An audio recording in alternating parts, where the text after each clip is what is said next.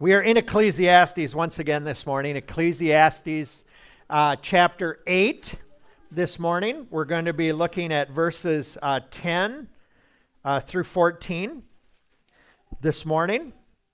Again, Ecclesiastes, if you're new with us or are new to the series, Ecclesiastes is part of what's called wisdom literature in the Scripture. And wisdom literature is basically really practical. The point of wisdom literature is, how do you live well in this world? And when we say this world, we mean this earthly life, this life under the sun, not eternity, not preparation for heaven, but how do you live in this life?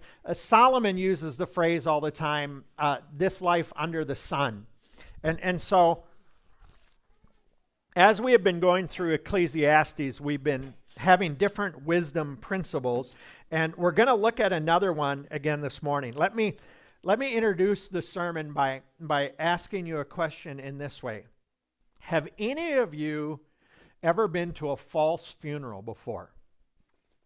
Now, what I mean by a false funeral is I don't mean somebody that faked that they were dead or somebody that pretended they were dead, but have you ever been to a funeral of an unbeliever and you sat at the funeral and the person was talked of in such glowing terms and such amazing ways, someone that you know had no testimony for the Lord, didn't have any evidence in their life that they were living for the Lord, and yet they were spoken of in such a ways that you're shocked they weren't one of the original disciples, and maybe even tempted to come up and look in the casket to say, I'm not sure I'm in the right place.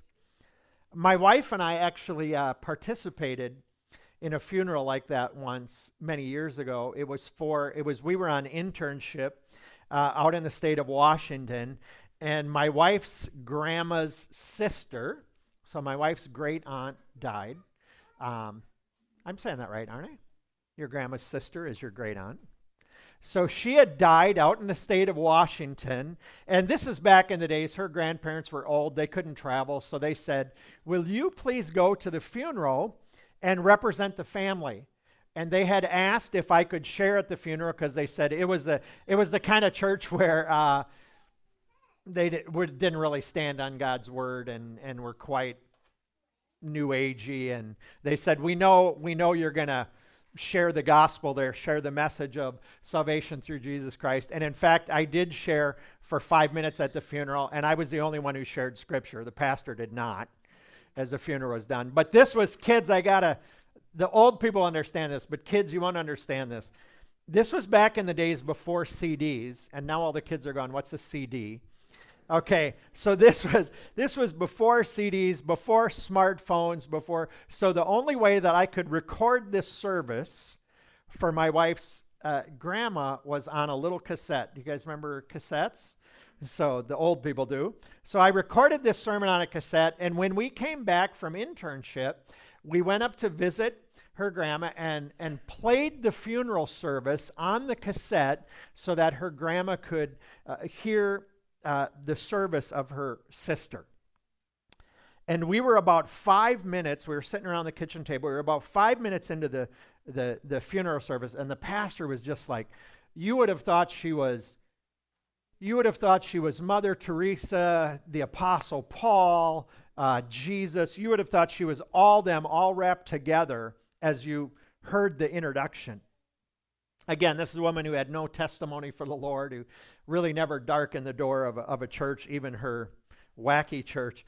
And about 5 minutes into it, Hope's grandma reaches over, she pushes off the button on the cassette tape and said, that is not my sister.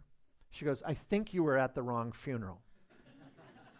And I had to say, no, Grandma, it was. I said, it was the right funeral. I said, this is just how they went about it. That's what Solomon would call a false funeral. Okay? That's what Solomon would call a false funeral, where I remember one of the things that I was taught in seminary was never preach somebody into heaven at a funeral. Do you know what I mean? That's a false funeral, right? Like sometimes a pastor will preach at someone's funeral and literally preach them into heaven as if they were this great saint and stuff like that, when people are sitting there saying, I knew that person. I'm not sure if what you're saying is true. Well, Solomon, in this messed up world under the sun, gives us an example of this in Ecclesiastes chapter 8, beginning at verse 10. He says this: "Then I saw wicked people buried. They used to go in and out of the holy place and were praised in the city where they had done such things." They used to go in and out of church. They used to go in and out of the temple, and they were praised. People said, oh, they're amazing, even though they were in the city where they did all their wicked, evil things. Okay? He said, because, verse 11, because the sentence against an evil deed is not executed speedily, the heart of the children of man is fully set to do evil. In other words, Solomon says, though, because sometimes evil people get away with their evil deeds and God doesn't zap them immediately. You've heard me say I was a cartoon fan back when cartoons were good, not like the garbage stuff that kids see nowadays, but real good cartoons like Bugs Bunny and Roadrunner and all that kind of stuff, right? Do you remember in those cartoons, it was always like when somebody would do something evil, right? When they did something bad, what would happen? Lightning came down from heaven, right? They'd get burnt. They always lived again because it was cartoons. But lightning would come down from heaven and burn them up on the spot when they did something bad. Solomon is saying here, that actually doesn't happen in this world very often, if ever. We think it should. We'd like to see it. But he said, often justice on wicked people doesn't happen speedily. So then he goes on in verse 12. And he says, because of this, it encourages people to do evil. We're getting away with it. So then verse 12. Though a sinner does evil 100 times and lives a long life, yet I know that it will be well with those who fear God because they fear before him. Solomon says, even though evil people sometimes get away with evil, that doesn't mean it's not right to fear God, to reverence him, and live for him. Verse 13, but it will not be well with the wicked, neither will it prolong his days like a shadow, because he does not fear God. Solomon says it may seem like they're getting away with it, but they will not get away with their evil. He says there's a vanity, that's that word hebel again. There's a smoke, a vapor, something that's so short and transient, like trying to hang on to smoke, we can't do it. It slips through our fingers. He says there's something that just doesn't make sense to us in life. We can't hang on to it. We can't get a grip on it. And it's this, that there are righteous people who get rewarded as if they were evil, and there are wicked people who get rewarded as if they are righteous. And I said to myself, this is senseless. This doesn't make any sense. And so Solomon, to us this morning, is reminding us that we're going to run into things like false funerals in this world. We're going to run into things where things don't, the reality, that things are not what they appear to be, that it's a false reality. And he says here, the wise person, the person who believes in God, who follows him, doesn't fall for false funerals or doesn't make false conclusions because of them. So what Solomon says here in our word this morning is he answers this question: how do you make sense of all the senseless things that you see? That's a good question, isn't it? How do we make sense of all the inconsistencies, all the incongruities that we see in this life under the sun? And are you ready? Here's Solomon's answer. You can't. So stop trying. Amen. It was a good thing I had a short sermon today because of all the other stuff we had going on. So Solomon says, that's his point. He's like, look, it is a messed up world.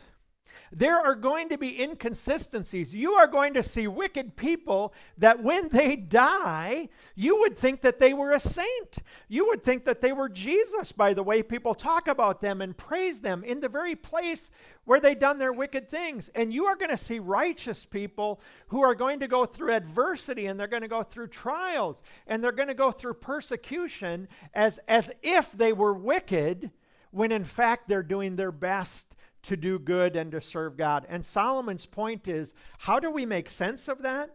He says, we can't. It's a messed up world. Life is here's our wisdom principle for today. Life will often not make sense. And then I put a little parenthesis there. On this side of eternity. On this side of heaven. Christian,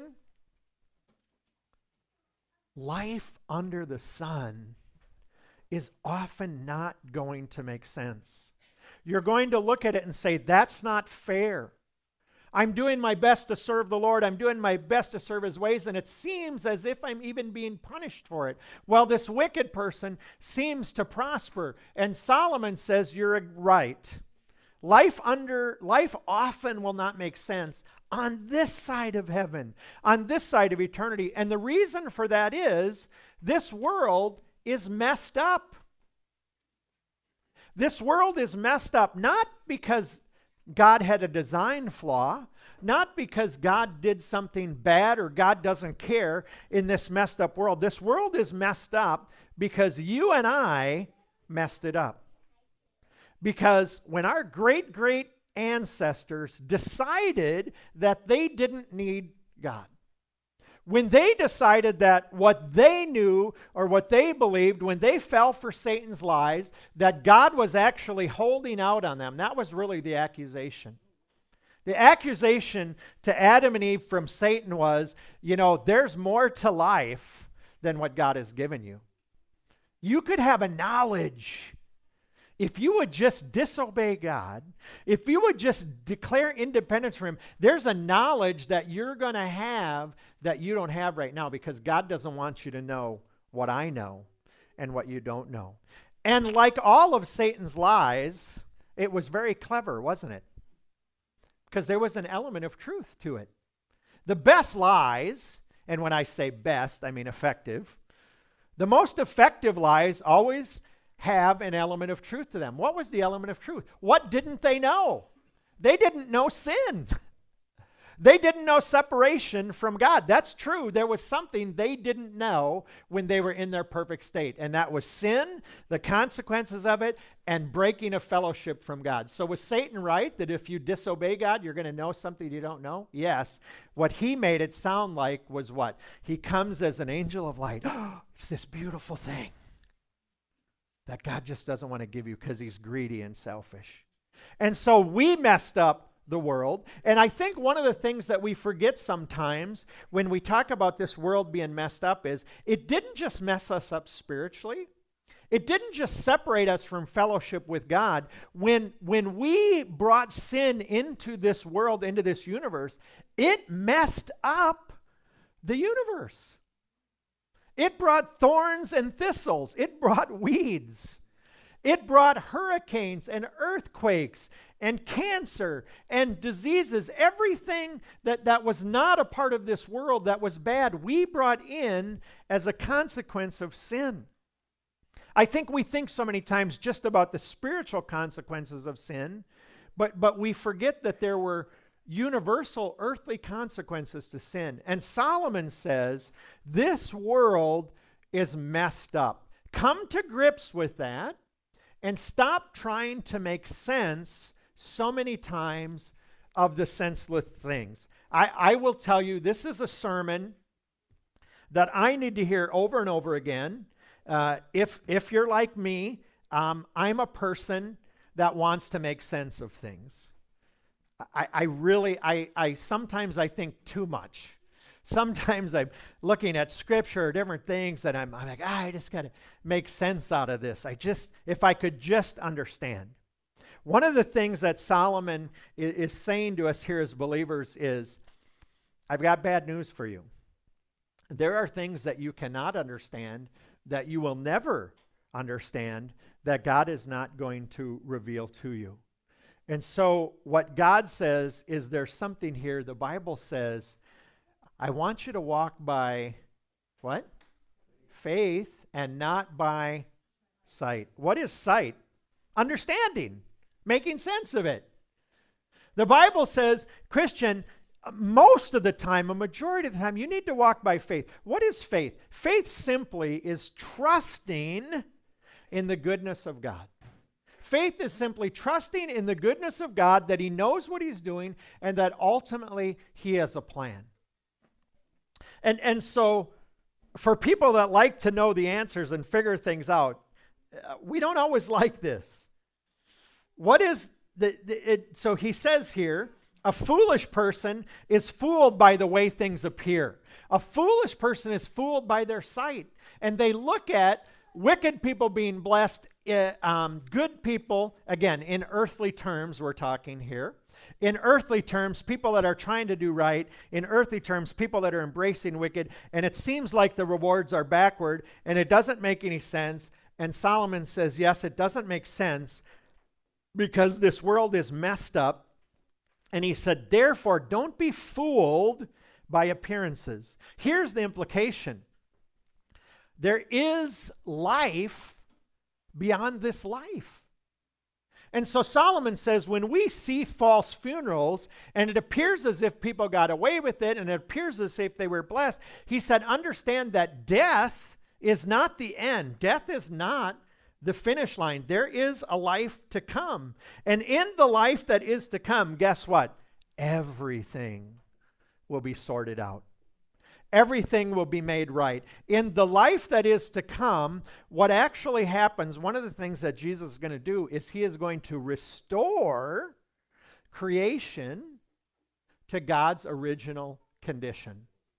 Here's really good news. I don't know how God does it. I don't know what He puts in place. But when God comes back and He makes the new heavens and the new earth, and the believers go home to be with Him, and the wicked go into eternal damnation in hell, here's the good news. Nobody gets to mess it up again. Okay? There's not going to be another Adam and Eve. There's not going to be another garden. We're not going to be in heaven for a while, and then it's like, no, Jonathan and Hope blew it. All right, we're back to the sin, and we're back to... No. It will be restored to the way it is, but that's then, it's not now. Sometimes in this life, it almost seems to be as if the wicked get away with it. But does God give us any hints of why justice is not immediate? This is one of the questions that unbelievers have. It's one of the reasons they give for rejecting God, is they say this: if God is good, as you say, if He's a God of goodness, then why doesn't He fix the world? If He can do anything and He's capable of anything, then why does He allow things to go on as they are? That's why I can't believe in the goodness of God. Because He lets all these terrible, evil things happen, and evil people get away with it. And I go, man, that's a good question. I have the same question sometimes, right? Does God give us a hint of why He's not fixing it now? Actually, yes, He does. So let's look in His Word and let's align our hearts. Let's get on the same wavelength as God so we understand that. Here's one of the hints that God gives us. 2 Peter 3:9. Will you read it together with me if you can see the screen? 2 Peter 3:9. The Lord is not being slow in doing what He promised, the way some people understand slowness. But God is being patient with you. He doesn't want anyone to be lost. He wants everyone to change their ways and stop sinning. You see, if God executed justice immediately on every sinner and wicked person, guess what? Then they're doomed. That's it, right? No chance for salvation, no chance for things.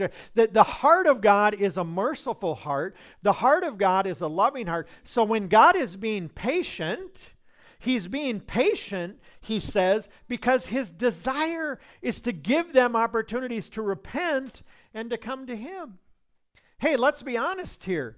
for a minute. How many of us are grateful that God was patient with us? We didn't come to God very early on for some. Maybe for some it was much later in life. And we look at this and we say, thank you, God, that you were patient to give me opportunities to repent and to come to you. Solomon says, understand, it's not that God is overlooking wickedness. It's not that God doesn't care about injustice and evil. His desire is. I'm not being slow as you count slowness. You know what that means there is we are such creatures bound by time, and our lives are so short that things that we think is going on forever and for years, God goes, it's like this.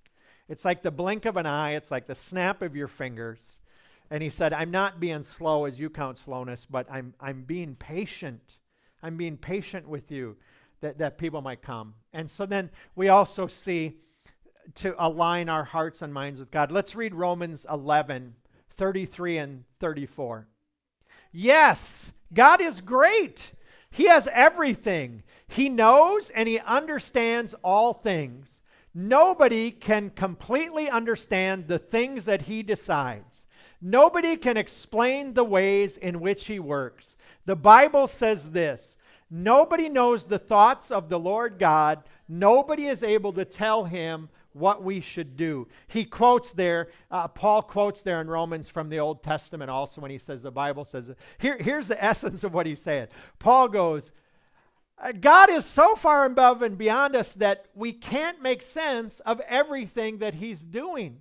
Because God is great. He knows everything. He understands all things. We can't explain what he's doing. And I love this. He says, nobody knows the thoughts of the Lord God. Nobody is able to tell him what he should do. Wow. Christians, do we not violate that last sentence virtually every day? Even in our prayers, right? Hey, God, here's what's going on in my life. Here's what's going on in my family. Here's what's going on in my body. Here's what's going on in my job. Here's what's going on in my marriage. And here's what I need you to do to make it right. Right now. To make my life right. To do. And Paul says here, how insane is that? We're flawed.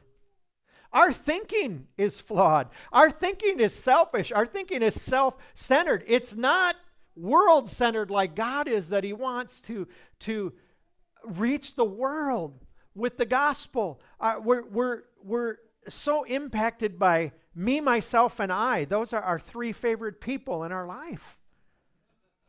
And then everybody else in our life who also values me, myself, and I, right? Like the people I love the most are the people that love me the most. Because they get it. I'm great. Now, I'm verbalizing that, and it sounds ridiculous, right? And yet we live that way far too many times. We live that way far too many. It's why I like to remind you of the biblical wisdom principle. Many times, you know what I'm going to say, right? It's not about you. It's not about me. It is about him. The King of Kings, the Lord of Lords, the Lord of the universe, and his ways are perfect. His ways are righteous. His ways are good. Christian, let me end with this encouragement for you today. Okay? Since life doesn't make sense, learn to trust in God's goodness. That's what Solomon is saying. Since life under the sun on this side of eternity doesn't make sense, learn to trust in God's goodness. The implication is that much of what we experience on this side of heaven doesn't make sense. It seems wrong. It seems senseless. It seems unfair. It seems unjust. It seems unholy. And it's in those moments when we cannot walk by sight that we must walk by faith and say, God, I do not understand, and who am I to tell you how things should go? We're the ones that messed it up. We're going to trust in you. Christian, here's the encouragement at the end. Keep your eyes on the finish line. Keep your eyes on the long term, what God is doing. And the finish line is not this life. The finish line is not on this side of eternity. In fact, the finish line is not even when you die. The finish line is when Jesus comes back. The finish line is when Jesus comes again. And the one who sits on the throne in Revelation says, "Behold, I am making all things new." We could almost read that as he's going, I'm making all things back to the way that they are supposed to be. I'm the Alpha and the Omega. I'm the beginning and the end. As you face the future in this life under the sun, you're going to deal with a lot of ups and downs. You're going to deal with a lot of ups and downs in this messed up world. And Solomon's message is, I know that. I tried to figure it out. There's no good answer to it from our understanding. And so trust in the goodness of God. That's the message of Ecclesiastes. Look beyond the immediate. Look beyond the current to what you know is coming. Look to the finish line. And the finish line is in the future. So be faithful. And here's the other, let me just finish with this, Christian, because this is important. I know sometimes with the ups and downs of this life, we just want to drop out of the race, right? Like, I can't do this. I get it, been there, done that. And God says, but you can't. You can't just walk away from the race. You can't just drop out. And he says, be faithful. The finish line is coming. There will be the reward. There's a crown of righteousness reserved for those who are faithful. And it's just not today. You may get some short-term ones. You may get some blessings. You may get some adversity. But trust in the goodness of God. Amen?